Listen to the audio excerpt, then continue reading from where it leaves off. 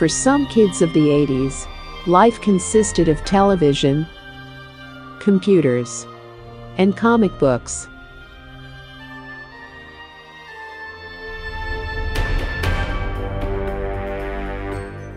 Unfortunately, comic books were made of paper, which could be expensive and is cumbersome to copy, meaning that building a personal collection was impossible for most.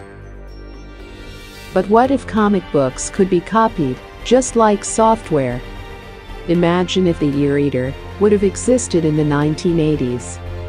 Imagine a comic book reader for the Commodore 64. Could it even be possible? And how would this have worked?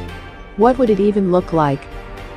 This video is about StripStream, a new kind of protocol that has the potential of making comic book readers for the Commodore 64 a reality.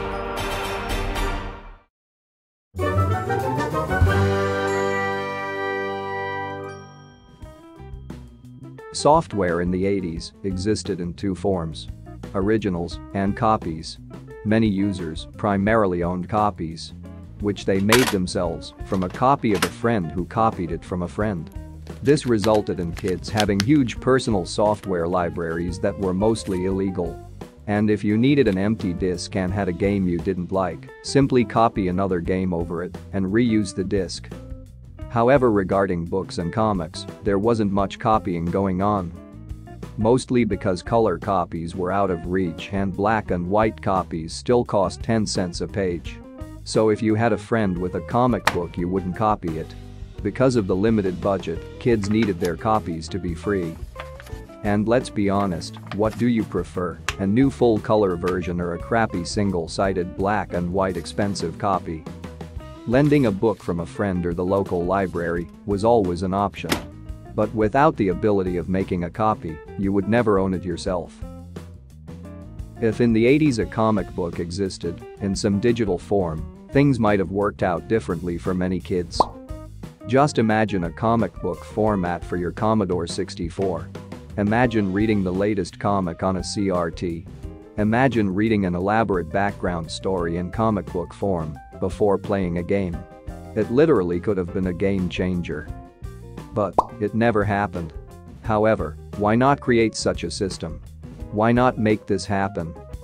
If we want to store a comic book onto a commonly available 80s medium, a medium intended to be used with a Commodore 64, then what would that medium be? There are really only two choices. One is audio cassette tapes, which can be read by the 1530 datasette. The other is floppy disks, which can be read by the 1541 disk drive. A logical thought would be floppy disks. Although disk drives were better in many ways, they were also more expensive. And when it comes down to cost, audio tapes can be a real competitor. But only used in combination with the correct tape protocol. The very common 60-minute audio tape could hold about 1.8 megabytes. That's up to 10 single-sided Commodore 64 disks. Or just 5 disks if you used a disk doubler and was prepared to flip the disk around. Many people with a Commodore 64 and 1541 disk drive did that, totally disregarding the warnings of so-called experts. The fact remains that it worked pretty darn well, reducing the operational costs of floppy disks by 50%. And regarding reliability on the long run, many 40-year-old double disks can still be read without any problems. Although disk can store less data, they occupy more physical storage space. The size of 10 tapes is exactly the same as 2 disk boxes of 10 disks each. But the tapes can store a total of 18 megabytes, where the disks can only store 3. But when it comes to speed, the floppy disks are much faster. With the press of a button, you can instantly load a file anywhere from the disk. But with tape, you always need to wind to the correct position, which takes time. But when reading a comic book, do you really need random access? The images of a comic book are only useful when viewed in the correct order. So a random access medium is not relevant here. And technically, tape has the big advantage of remembering where it has been stopped. So if you switch off your computer, you can resume from exactly the same location on the tape as where you have stopped it. But when using a disk, this would require additional code, effort and storage space in order to achieve the same result. These are almost all the reasons why StripStream uses audio tape as its medium. Nostalgia is the final reason. It's the soft humming of the motor, the gentle spinning of the reels, and the hard plastic box capable of holding some nice artwork. Simple things that create that full retro experience, an experience that no other digital media can provide.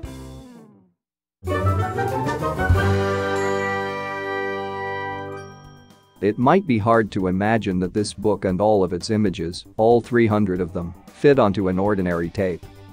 30 minutes of tape can hold more than 300 images and 1,200 lines of text. And the only thing required to play it back is an ordinary Commodore 64 and a datasette. Simply insert the tape into the datasette and type load. Then the waiting begins. It takes about 40 seconds to load in the player program, which might seem pretty long according to modern standards. In the 80s it was considered to be pretty fast. Some might say that computer users of the 80s had a lot more patience. But in reality, there simply was no other option but to wait. And on very bad days, there might be loading errors, and it took several tries to load a single file. However, this mostly was because of bad maintenance of the dataset, or the use of crappy tapes and cheap copies. When the player program has been loaded, it will automatically start loading the image data from the tape. The images on the screen smoothly scroll from right to left as the new data is loaded.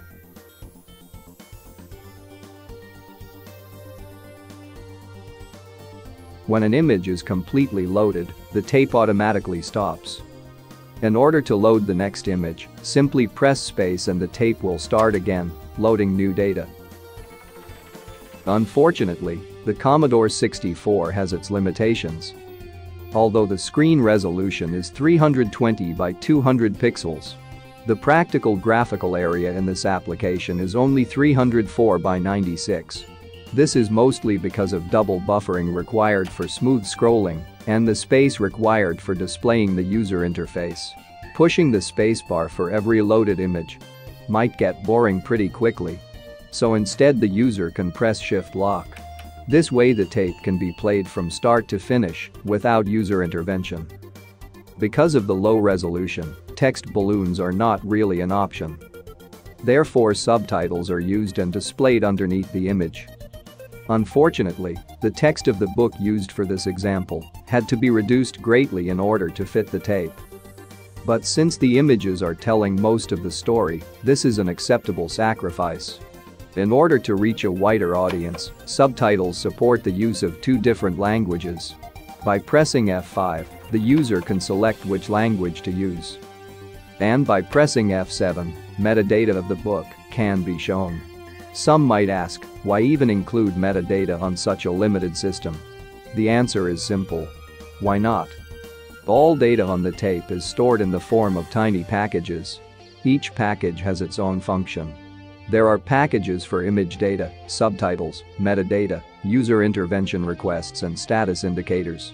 This means that the tape can be stopped and started at any time and started anywhere. Upon resuming, a new package will quickly be found, and the progress bar will always display the correct information.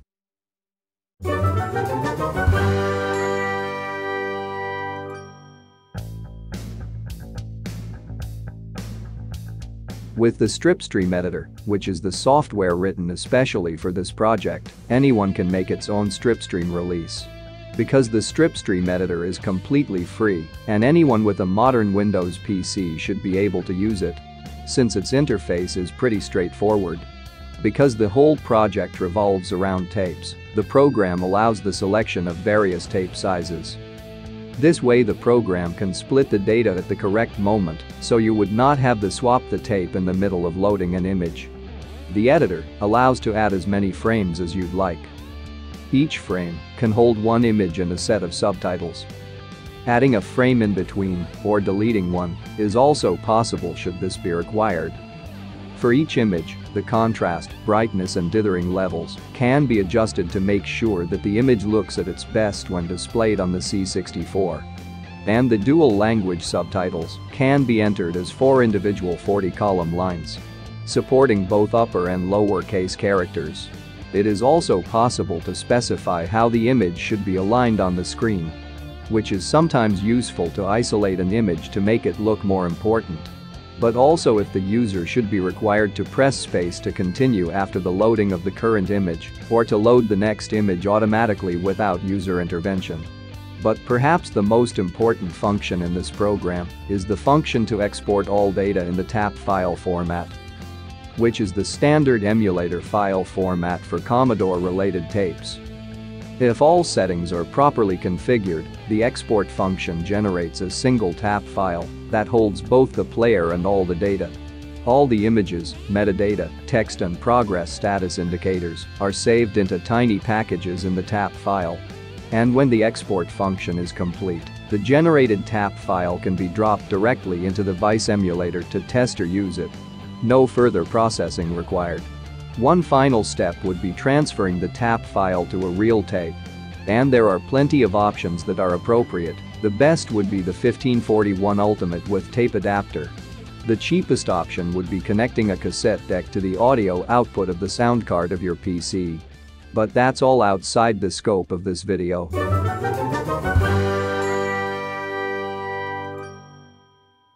The StripStream project proves that it would have been possible in the 1980s to read and distribute comic books on cheap audiocassette tapes.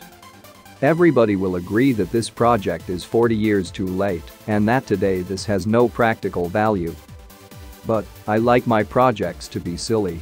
And regarding silly, wouldn't it be fun if the digital comic book could also be printed?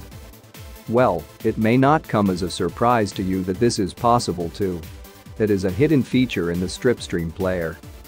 If you connect an MPS 803 compatible printer to your C64 and switch it on before the StripStream player starts, the printing functionality is unlocked.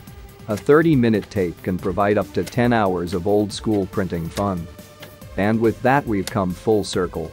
From paper to digital. And from digital to paper. Welcome to the future of 1980s technology. Welcome to StripStream.